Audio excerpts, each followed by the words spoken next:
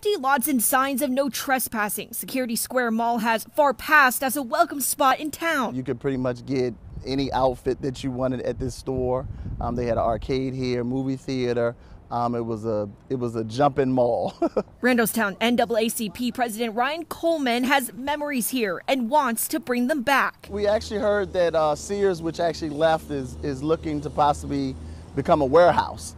And so with the decline of the mall, this was kind of the time to say, hey, we need to do something about it. Doing that something starts first with a 12-person task force of state and local leaders and backed by County Executive Johnny Olszewski. And now with the task force assembled, Coleman says the next step is rounding up all the owners and interested stakeholders and doing what he calls the real work. The real work starts ground up, removing trash and growing shrubs from the surrounding pad sites.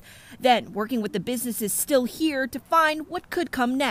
Restaurants, maybe some apartments, senior citizen home, a lot of different things right here in the mall. I think it has a lot of, as you see, a lot of the different acreage here. With a prime location near 695 and remnants of the old Lively Mall, Coleman says there's potential to helping communities in Woodlawn too. We're shooting for the stars here. I mean, we think we can have something that could be a model for the country, actually. Shooting for the stars, starting from the ground, revamping Security Square Mall.